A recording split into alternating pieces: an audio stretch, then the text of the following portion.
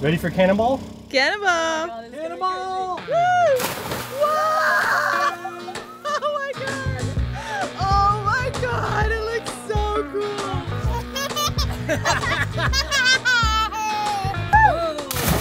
The waters of Costa Rica are rich with tiny organisms called plankton that are responsible for putting on this spectacular show. But there's another natural phenomenon that occurs here which is just as unbelievable, but not in a good way.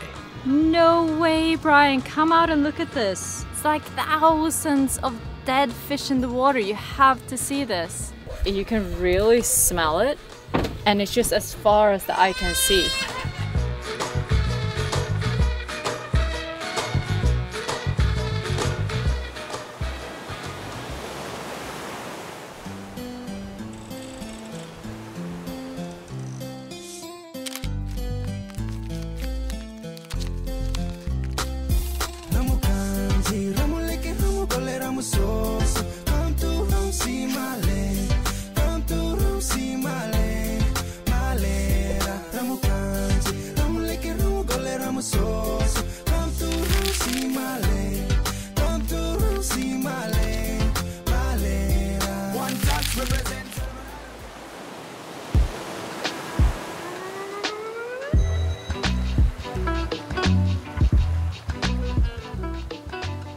Waking up in a new backyard every time we move our floating home is one of my favorite things about living full-time on a sailboat.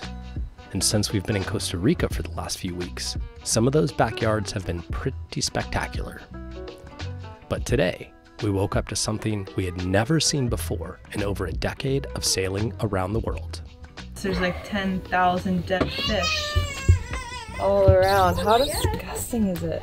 It's so bad. Like, you can really smell it, and it's just as far as the eye can see.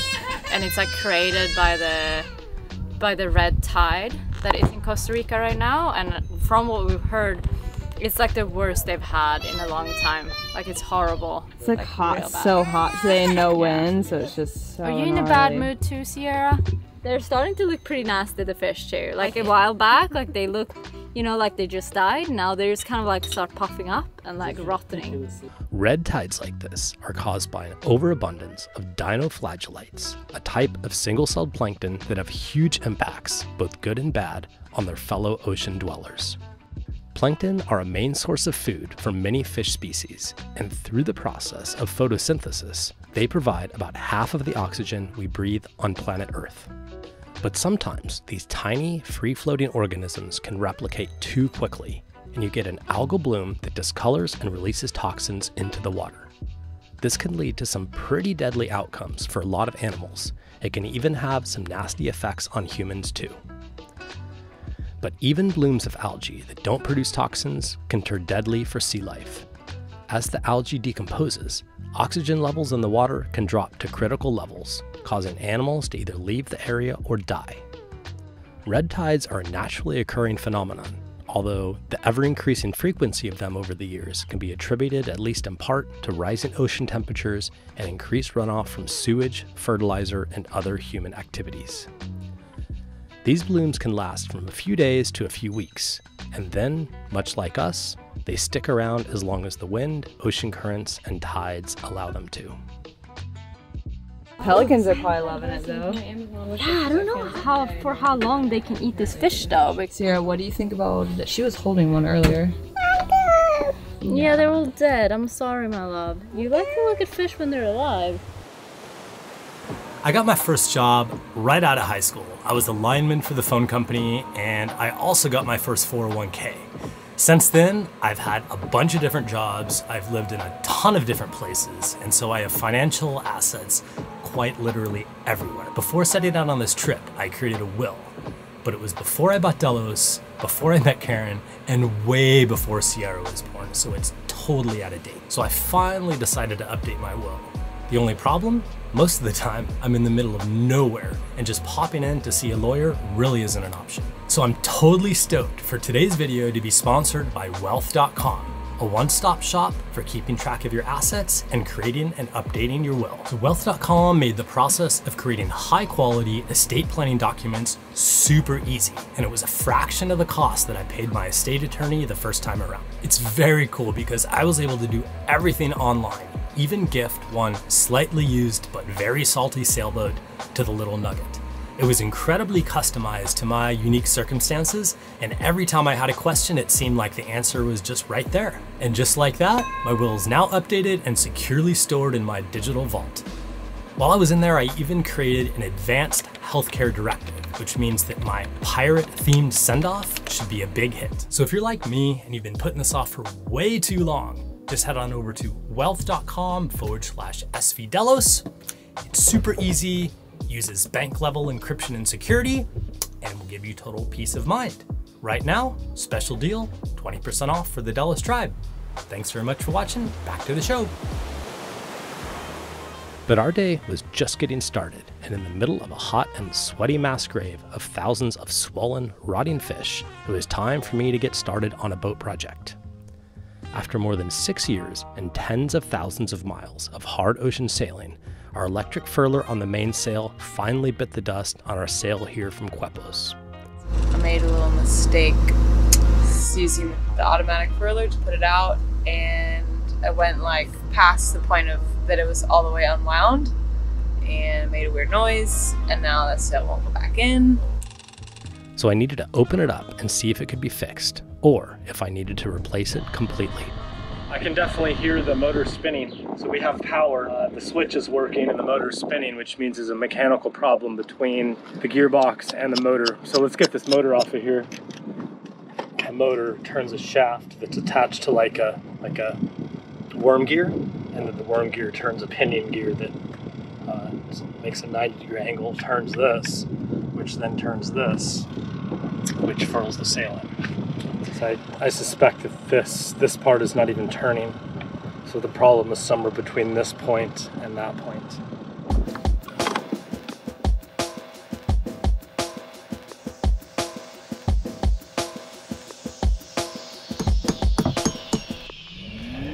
Let's see. Ooh, that's the problem.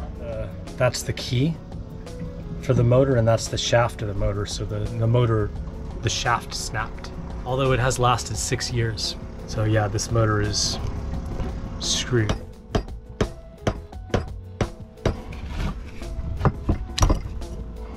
So we gotta clean all this up, get all the grease off. I did get that broken piece out. So this is the part that snapped off. Crazy, huh?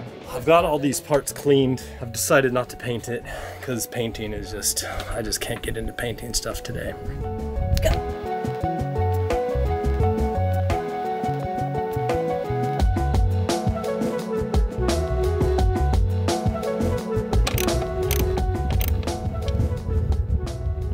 So satisfying. Yeah. Sounds pretty good, huh? Oh, she's spinning like a champ. You bite. All right. We call that a success. We'd had an amazing time in the sheltered, calm, and gorgeous part of Costa Rica. But with the hurricane season fast approaching, we needed to keep making miles north. So we decided to move Delos to another anchorage nearby that would be closer to the mouth of the Gulf so we could safely leave in the dark without having to dodge all the little islands that littered the coast here. And bonus, there is no red tide, so we could enjoy a nice swim before heading out towards our next destination. Ooh, look, Sierra, it's a rainbow. Do you see the rainbow? Whoa. Thunder's just pretty crazy. Lightning is everywhere. It's a pretty cool spot, huh? Yeah. It's been a great chill out zone here in the... It's been nice. The anchorages have been real good here. But it's time to make a move. We're gonna head up the coast. I think about 50 or 60 miles. Try and find a new spot. Make some miles in the right direction. And we're out of food. We're out of food. Yeah. We're out of food. We're so out of food. We have like a half a carrot, 2 onions. We got a lot of beans, squeezy beans. Yeah, we got a lot of luckily. But I can't just eat beans. Like, My stomach, I don't know, maybe you guys won't want to live with me anymore. I feel like we're heading out into a thunderstorm fiesta. We are.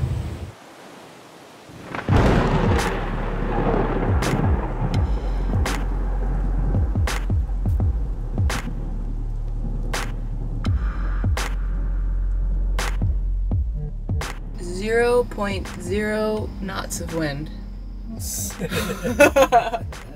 Let's go sailing.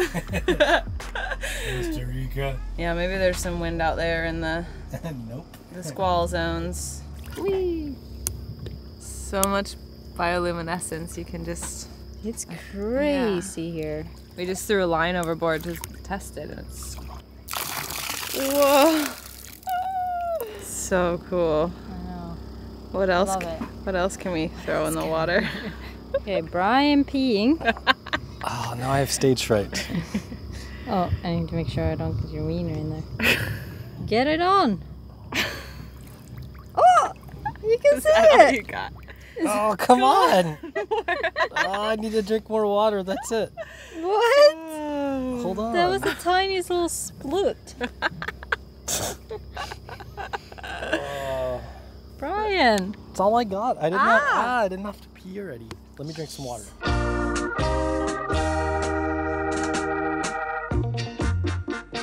Ready for cannonball? Cannonball! Cannonball! Woo! Whoa! Oh my god! Oh my god! It looks so cool! Whoa! Whoa! That's pretty cool. Oh my god! Kaz's turn. Get in there, Kaz! Oh, look at that butt though. There, Kaz! Oh, look at this! Whoa! Oh my gosh! Whoa! Look, Sierra! Oh, too funny. I have to pee really bad now. Look, Sierra, the water is flowing! Whoa!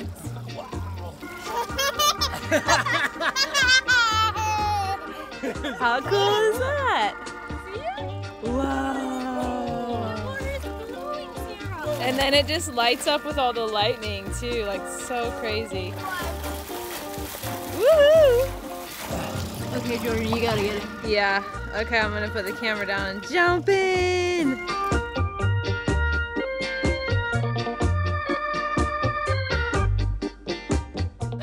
Oh!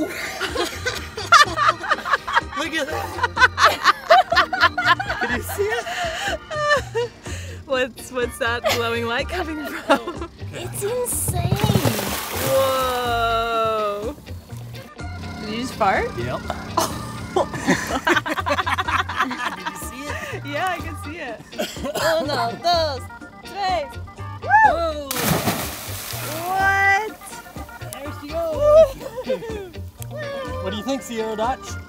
And then all the lightning going. It's so crazy. On the road again. All systems are go. Sierra's having fun. We got some hot chocolates. We gon' prove a date. Wait, how do the words go? Something, on the road again. Got a blasting, 4.3 knots of wind. yeah. So what's the plan? Ski just motor and maybe we get some wind and see what happens. That's it. We're just out of the bay and hook a right. What would we do if we got hit by lightning? Like, what would be the course of action to take? I mean, if the lightning starts getting close, we have like a safe in the back that's all metal. Oh. So we could put like a phone and a tablet, like some backup devices in there. Yeah. That would act as like a Faraday cage and would hopefully prevent it from being zapped. Other than that, usually all the electronics gets fried when a boat gets hit by lightning. People are generally okay. So it's not really like dangerous to life inside the boat. I wouldn't go up and like have my hand on the mast. You'd lose everything, right? Yeah. Well, let's hope that doesn't happen. Yeah, let's not let it come to that. Sierra doesn't look too worried about it. Nice. She's having a blast down there.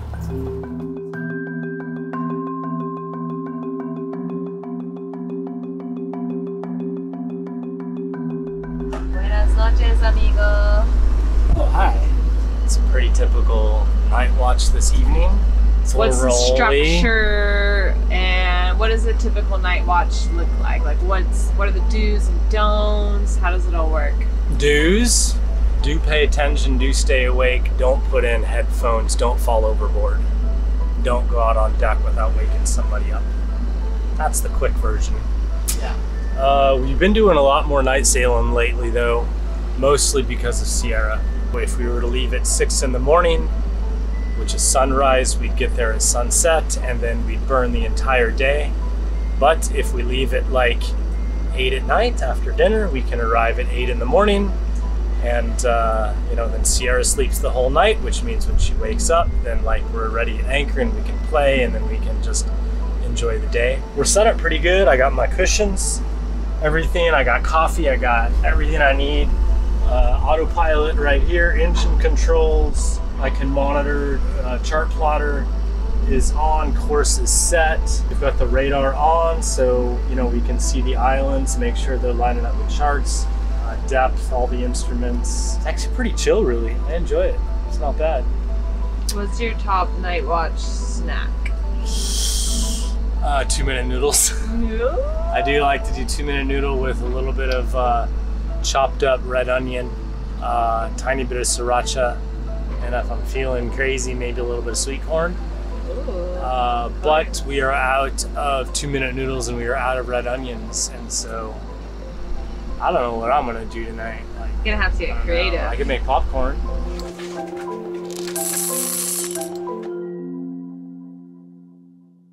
Just a few minutes away from each other. Better yet, she would transfer. Not a lot going on. Yeah. No wind. Yeah. No traffic. Okay. Motoring. No sails are up. Okay. Rock and rolling a little bit. 40 miles to go. That's it. That's it. That's it.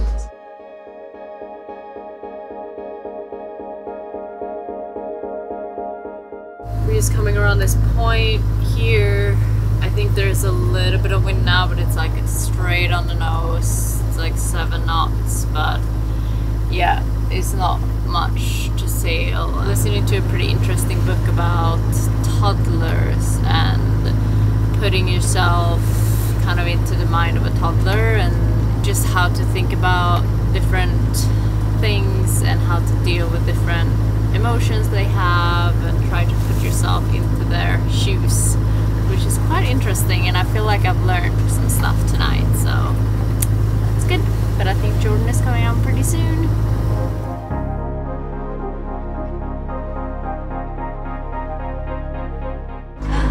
Good morning.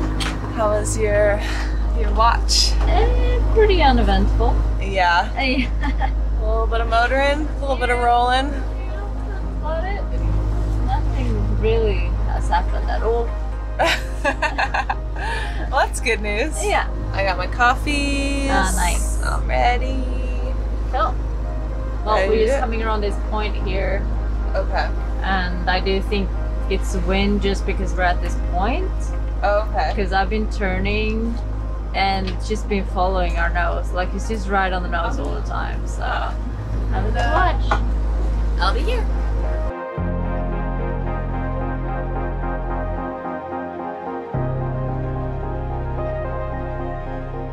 We just made the turn around the point, and the wind angle is kind of okay to maybe at least put up the mains. Even if we don't go a lot faster with the main out, it can at least help a little bit for stability and with the rolling, so I think it's a good idea. It's very easy on Delos to put out the sails alone at night because you don't have to leave the cockpit. Everything is right at your fingertips.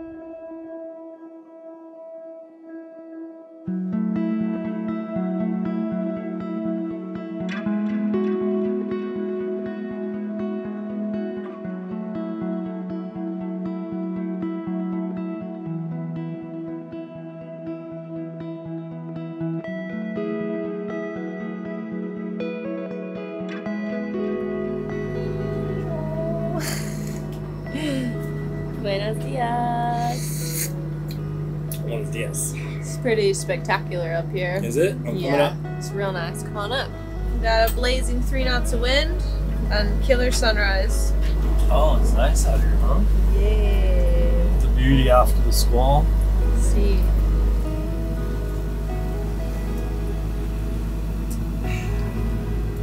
There's evidence that it matters on the labor market. We have the point from reputation.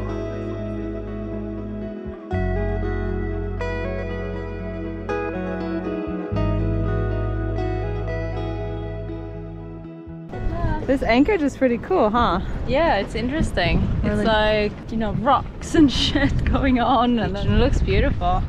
But it's a little, like, it's not that protected, so it's some waves and stuff, so I think you guys are just gonna paddleboard in. I have a bad headache, so I'm gonna try to lay down and Sounds good. get this in order.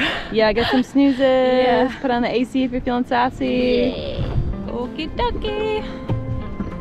See how graceful I can do.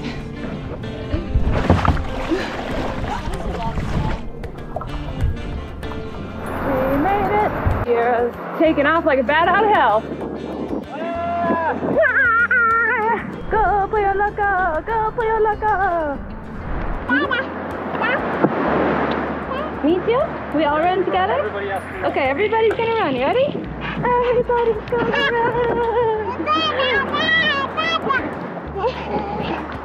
Get all that energy out. It's like walking the dog, you know? Gotta walk the child. Gotta walk the baby. Oh, are you tired? Are you tired? Yeah. And go again. Yes. Yes. Hola. Is it okay if I say hi to the horses? Yeah. Hola. They're so cute. Hi. Has she ever seen a horse before? Not this close. Yeah.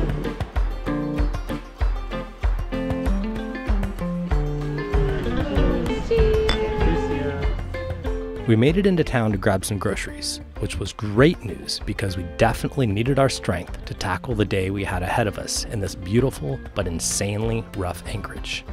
So tune into next week's episode to see us roll our guts out as we continue our journey up the coast of Costa Rica. Whoa. Ah! Need to clip in just to come out and film this shit. This is what it's like when you wake up in your house, it's thrown all over the place by surf break. I'm out. I'm out. Brian's out.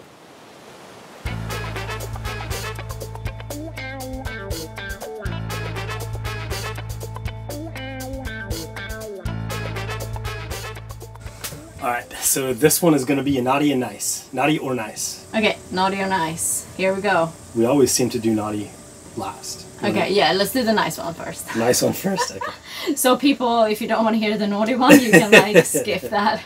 Okay, so this one is from a YouTube comment from Will Souls, and he says, "Hi Delos crew. We met on the beach where your legs unfortunately got shredded." I remember that in Quepos, yep. Yeah. It seemed like a gnarly anchorage. I was feeling for you all as you braved the waves to give Sierra her beach time. I'm sorry you all had such a rough time on your landing exit at Playa Bisons. That said, it was magical and surreal having SV Delos pull up to the beach my family and I were lounging on and have you come ashore. I wish I had water shoes to give you all. Those rocks were sharp. Truth be told, I was so nervous meeting you all, and I'm sure I came off that way, but again, it was the highlight of my entire trip. Happy birthday to Sierra. How can she be 3? And fair winds as you make your way north. Are you planning to reconnect with Sailing Totem? You all are an inspiration. That's so cool. So I remember cool. him. Yeah, He came out as we were like approaching the beach, and he's like, "I'm here with my family," Very and they were cool. super sweet. Yeah. Yeah. That was a bit of a stressful beach Yeah, time, though. that was in one of the last videos where our legs got all cut up in this Yeah. crashing surf. It was like a day of disasters, I think Yeah. was the title. And we're hoping to meet up with Sailing Totem. They're in Puerto Penasco at the top of the Sea of Cortez. So when we sail up there, we've been friends with Jamie and Bien and their kids for, Long I time. mean, they're from Seattle too, basically. So I met them the first time in Australia, and then we crossed the South Pacific together. We hung out yeah. in Mexico together. So like friends for ages. Yeah. Definitely we're going to meet up with them, whatever it takes. All right, so you ready for the naughty one? Okay. Brace yourself. Oh Or do you have more than one? No, there's so many in here. No. It's really fun to read through the comments on YouTube, and leave a comment and keep us entertained, please. Okay, I got it.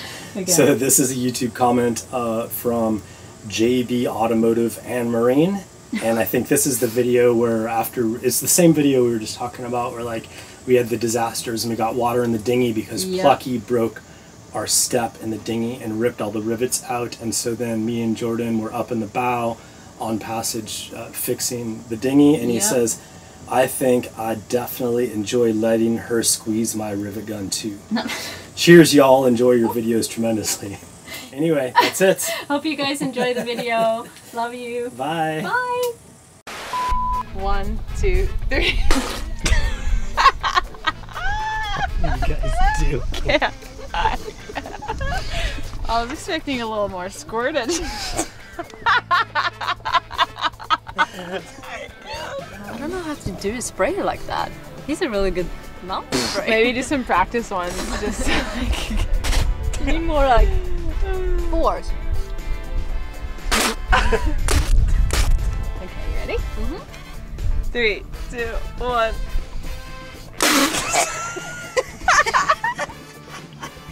But I also need to look like I'm puking, right? Is